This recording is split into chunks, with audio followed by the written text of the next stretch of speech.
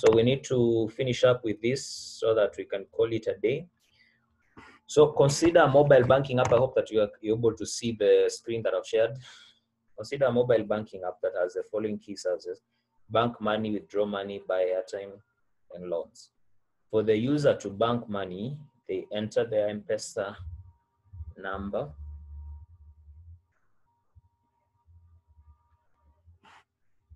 their PIN, and the amount they want to transfer to bank account. The user then receives a message showing successful banking, or a failed message if the amount to be transferred from M-Pesa to bank account is insufficient, right?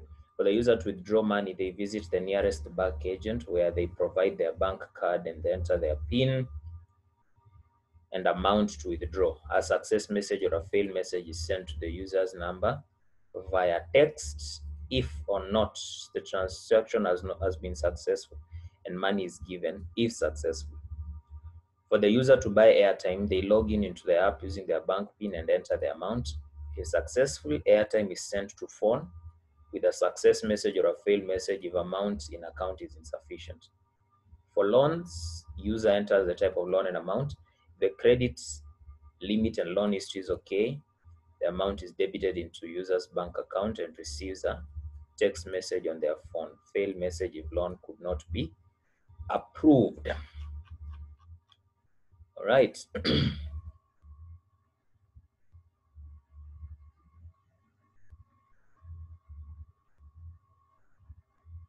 Okay. So let's now have the system. Let's have the sequence diagram, and then we are able to represent it. So which objects can you see? I hope, please unmute your...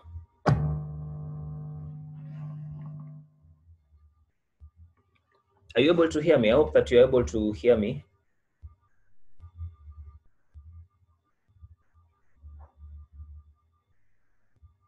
I hope that you are able to hear me. So please,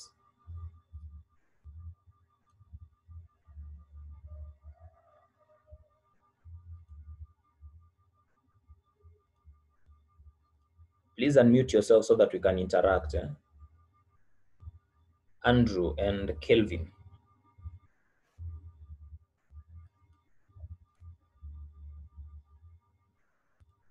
Okay, if you're able to hear me, then let me go on. All right, so which objects can you see here?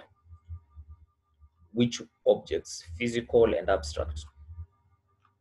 There is a user. We first have to identify the objects. So we have the user, we have the bank money, an object. Withdraw money is an object.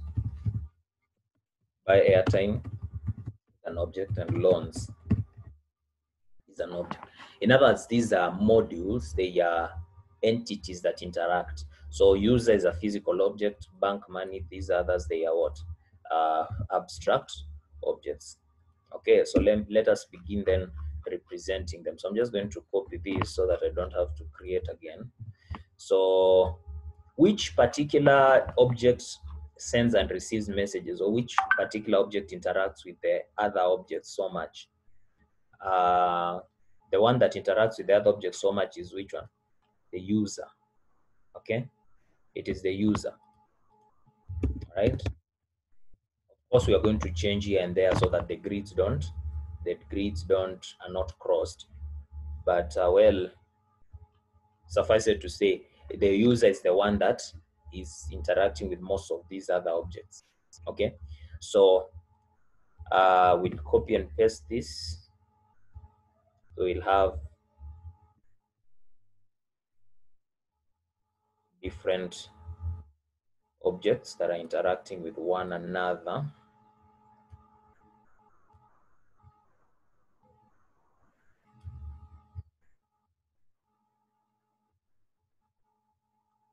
So we can have bank money, but okay, just see what I'm going to do. I'm going to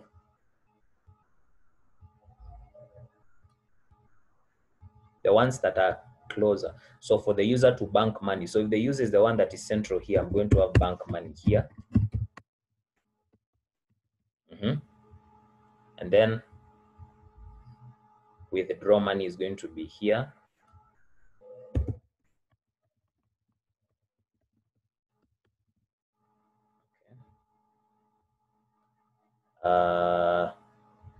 Which else? Which other? Bank money withdraw, buy airtime, and loans.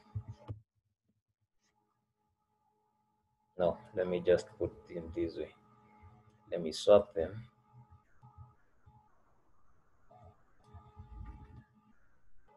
There we go.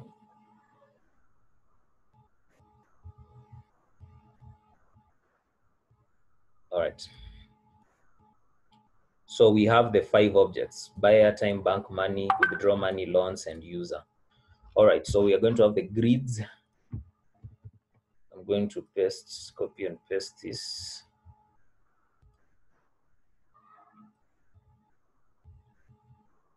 So the user is the one interacting with most of these.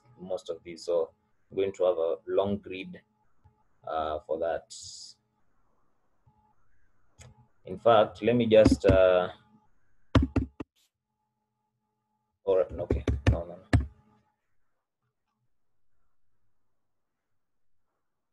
Let me reduce the font so that I can have, like more space to draw. All right. So we have the user there, the grid for the user, because why? The user is the one that is interacting with most of these other objects. So we begin. For the user to bank money, they enter their M-Pesa number. So we are going to have a grid here for banking money.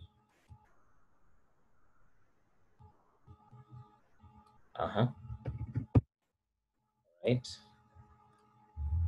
So the user to bank money enters there. He enters the what?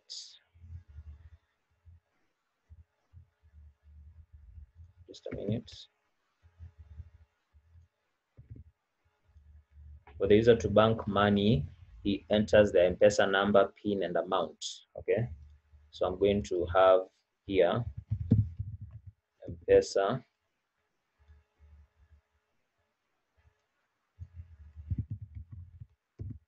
number, PIN, and amount. Okay. And then the user receives a message showing successful banking. Okay. So the user receives a message from that particular module that tells him what? Banking, you banked successfully with a bank account updated balance, or a fail message. So we are going to have, just a minute.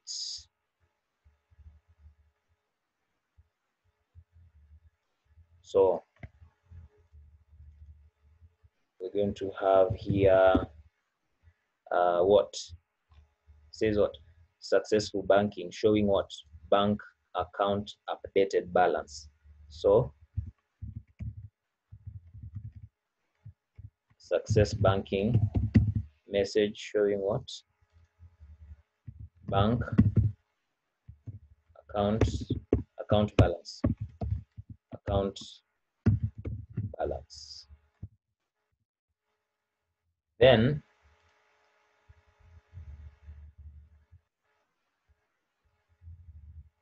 we're going to increase this because of something else. Then we are also told that or a fail message if the amount to be transferred from M-Pesa to bank account is insufficient. So he can receive a failed message. So we are going to have an arrow to show another message which represents a fail. Okay. So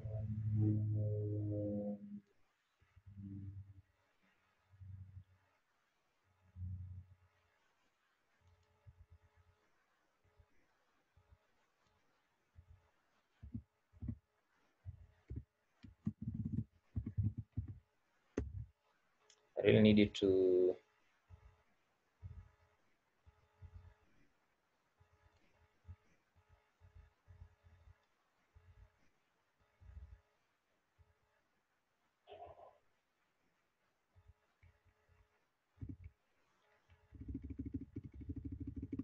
So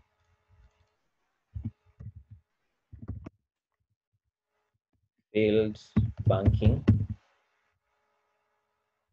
And how do you show the constant, the contrast, the contrast? You show it using the parentheses, and the message should be what? A failed message with the amount. So you what is in the contrast, you show it using the parentheses, and inside it you have to write what makes that condition to return false. And so that condition is what? If the amount to be transferred from Pesa is insufficient. Okay, amount insufficient. Okay, amount insufficient. See that?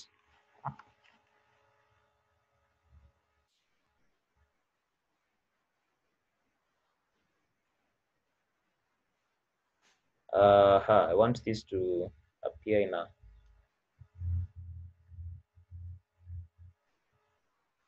just a minute.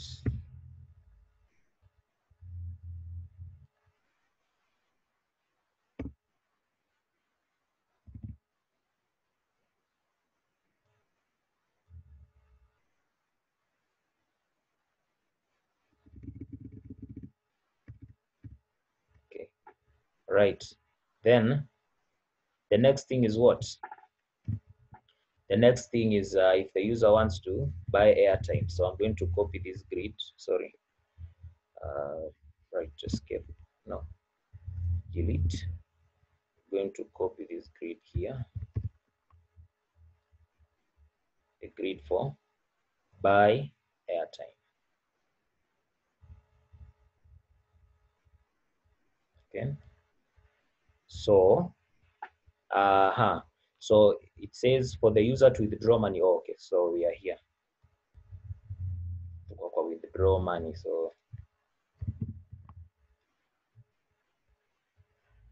So right, so for the user to withdraw money, they visit the nearest bank agent where they provide their bank card, PIN, and amount to withdraw.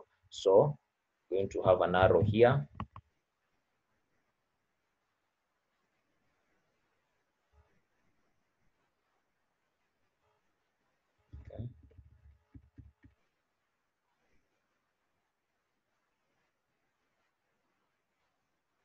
Okay. And so what do they provide? They provide their card. They provide their PIN. Of course, the PIN, the card. Okay, all right. The card, the PIN, and the amount. Draw. And a success message is sent to the user's number via text if or not the transaction has been successful. So if they withdraw money, they insert the card, they provide the PIN and the amount. Okay. And then if there's a success withdrawal, then it will say success withdrawal. There. I'm just going to show that success withdrawal.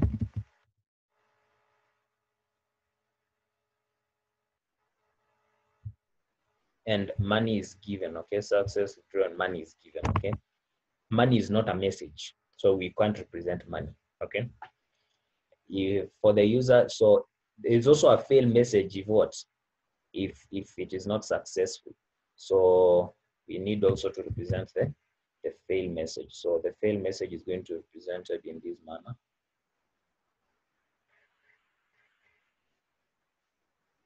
Right? Fail withdrawal. Fail withdrawal.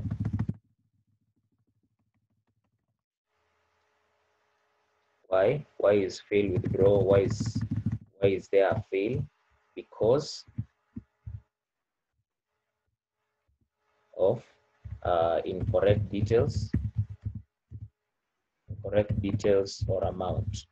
Incorrect details or amounts. Right? In other words, if it puts in an incorrect PIN, it's not going to withdraw successfully. Also, if it puts a correct PIN, but the amount is not able, you're not able to withdraw, then the amount is not enough. Also, it's going to send you a failed withdrawal message. Okay, then for the user to buy airtime, so we are done with banking money and withdrawing. So now we are to buy airtime. For the user to buy airtime, there we are. So we can actually, yeah, okay.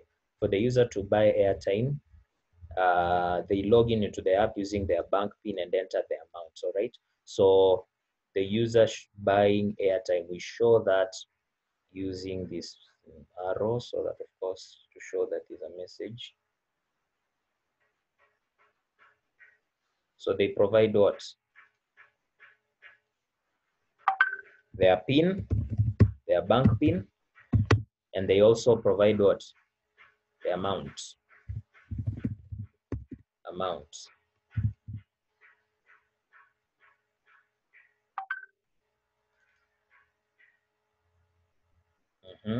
And then, okay, so let me just have that there. Okay, so they provide the PIN and the amount. And then after providing PIN and amount to buy, if successful, airtime is sent to phone with a success message or a fail message. So we need to have a success message, all right? So insert this.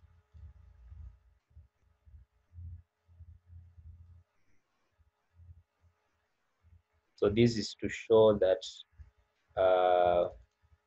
success by airtime.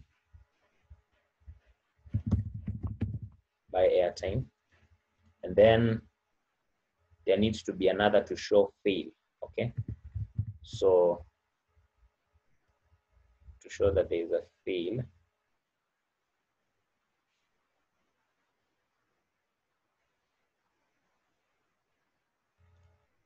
just a minute so that I can actually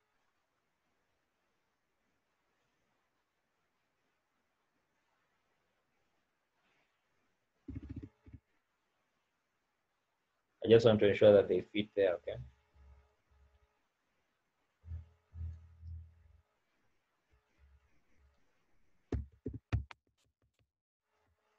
Okay, let me just cut this and paste it there.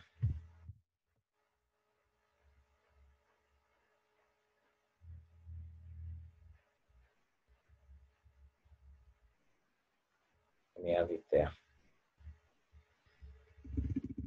Yeah, I think that makes more sense. It looks better. And then of course I'm going to have a one for success.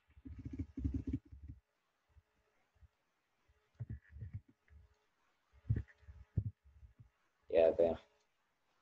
List.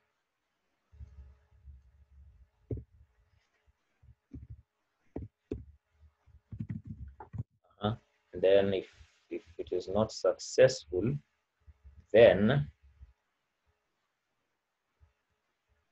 we're going to represent it. So fail by airtime. So fail by airtime. What would there be a fail? Because of probably.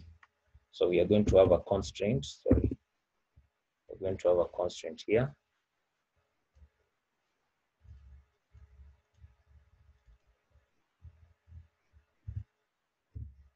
Of what?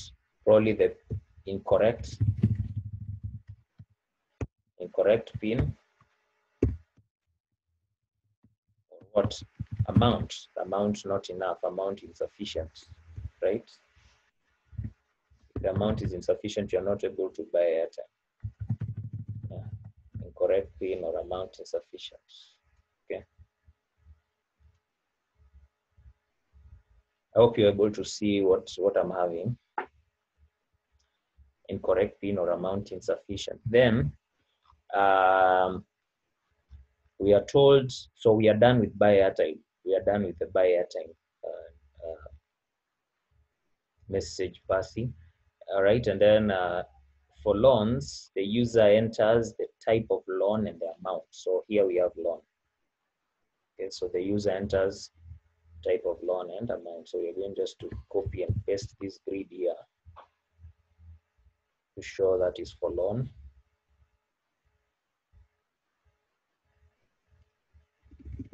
So the user enters what?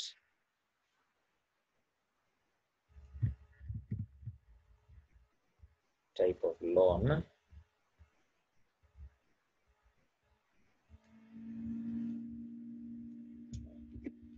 That has become weird. So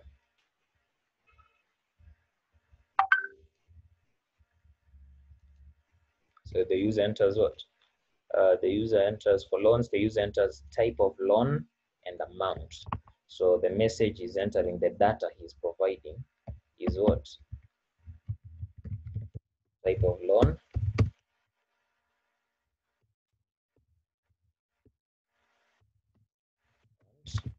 amount, okay?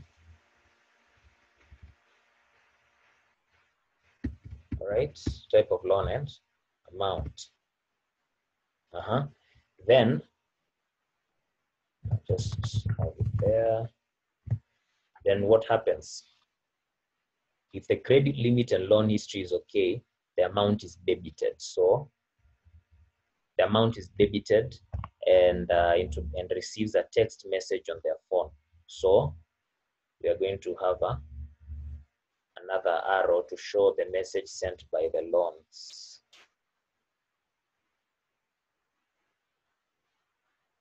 The loan module.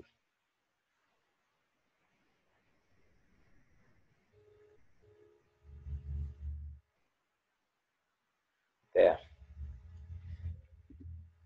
So we are going to show here a message showing that your loan has been approved and it has been sent. Okay. So loan approval. A message that is showing that loan has been approved and loan has been sent. Okay. Loan approval details. Okay. I think that makes more sense. Loan approval details.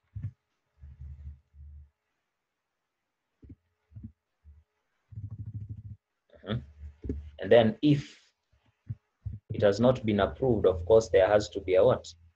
A fail message. So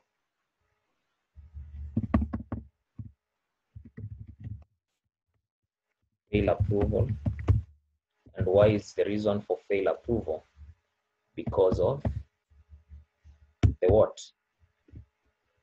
It says here because of if the credit limit and loan history is okay. So if the credit limit and loan history is not okay, so we're going to say credit limit, loan history, not okay. Right? So that is what is going to make the loan to not be approved. Okay. So that is our sequence diagram. So does yours look like mine? So of course it's a fail message if loan could not be approved, and that's what you have already have there, fail message, right? Okay, so draw a sequence and you have drawn. So that do you have something like this? So you need to have something like that. That's our sequence diagram. That's our sequence diagram. So any question?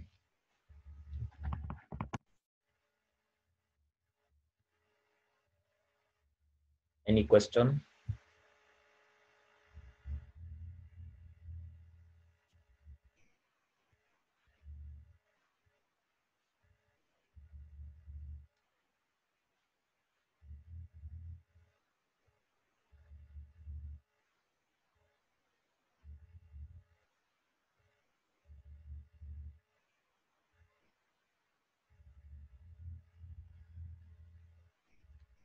Okay, so if there's no question, then I want to assume that you have understood.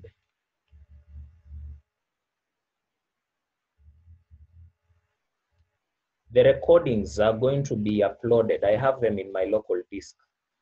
So they are going to be, you're doing your cut 2 next week. So I intend to upload all these notes and the notes and the videos. The notes are going to be in the portal, the video are going to be in the YouTube channel. So the recordings are there. I have them. Okay. You're going to find them in the YouTube channel. Okay. So normally they are auto recorded during the session. They are auto recorded during the session. Okay. There is a YouTube channel for the school. Okay. There's a YouTube channel for the school. You don't know about it. The ZTech University channel. I'm going to give you some instructions on how you can access the channel. I'm going to also send you some links. When I upload them to the YouTube channel, I'm also going to put some links. All right. I'm going to put links in the portal so that you can actually be able to access. All right. Yeah. So I'll copy from YouTube the link, the URL to the portal, so you're able to access it from there. All right, then that marks the end of today's class. That is sequence diagrams for you. In the next class, we are going to look at collaboration diagrams. And collaboration diagram is like a continuation of this because it's a type of a sequence. It's a type of an interaction diagram.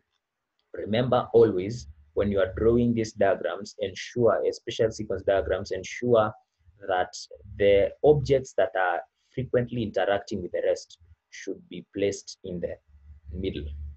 Okay. The objects frequently interacting with the rest should be placed in the middle.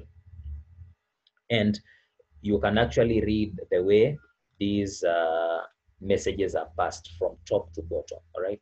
Because we said that the feature of sequence diagrams that they show how messages are passed from one object to another during, in different times. So the thing is about time. So you can actually see that there is this, after this happens, then this happens. In other words, this success banking message cannot be sent if the user does not provide M-Pesa number, PIN, and amount. Yeah.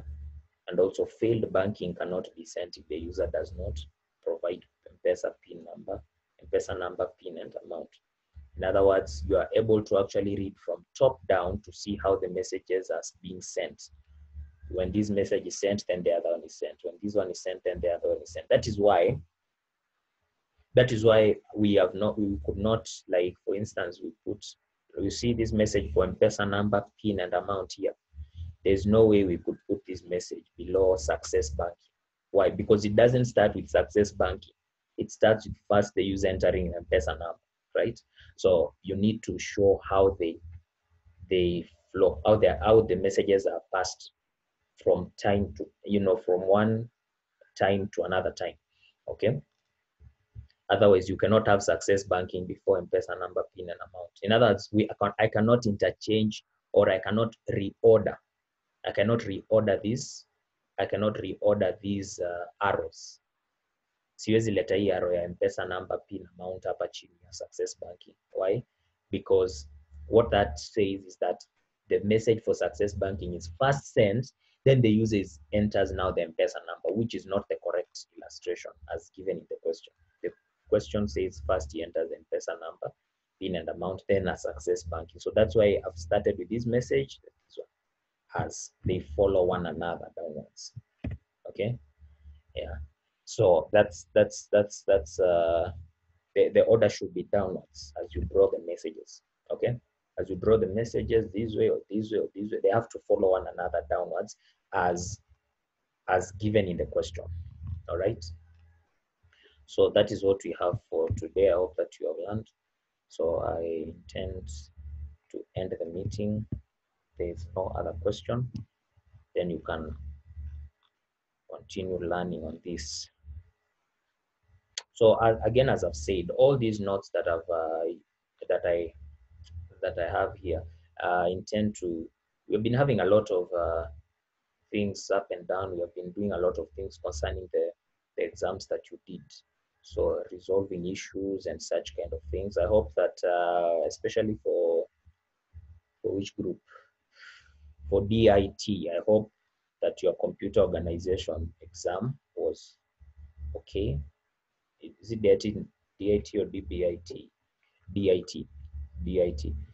If you have any issue with the exams, please ensure you tell the HOD so that the HOD can look in. The HOD can pass the message to me.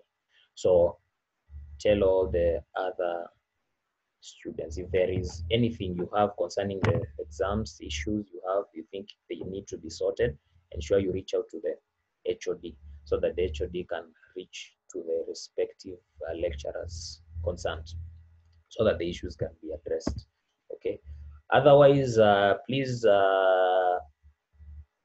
don't make a fuss about the small exam mistakes that have been done. They are very, very small mistakes, very minor mistakes. And those mistakes are bound to happen because we are dealing with a lot of students, okay? So if you see, probably you are somebody, a lecturer put for you a D&D and other exams, you have the exams, yeah? Those are just minor issues that you just address and they are going to be resolved. Just raise the issue and they are going to be resolved. So it might not be, that's it for today. We are going to resume our class next week, and I've been saying that I'm going to be putting these notes. So today is Friday, so I really want to commit myself to put those notes by today. Otherwise, if I overlook it, next week will find me having not uploaded them. So I'll upload the notes and also the link. If it normally takes time to upload the recordings. The recordings are there, okay? But it takes time to upload them to the YouTube channel. It takes a lot of time. It takes a lot of bandwidth. So for the recordings, because today I'm not in school, but I will go to school on Monday. So for the recordings, I will upload them on Monday. Are you together? At least so that I can use the school Wi-Fi, right? Otherwise, I cannot upload them with my bundles. It is bandwidth intensive. So on Monday, I will upload all those recordings. And then, of course, but the notes I'm going to put them on the portal by the end of today, so that you can begin preparing for your Cat 2. I'm going to administer Cat 2 next week. It's going to be a takeaway cut. But that being said, I hope that you have learned, that you have benefited from today's class. So I wish to end the meeting at that point, and then you have yourself a good afternoon and enjoy your weekend.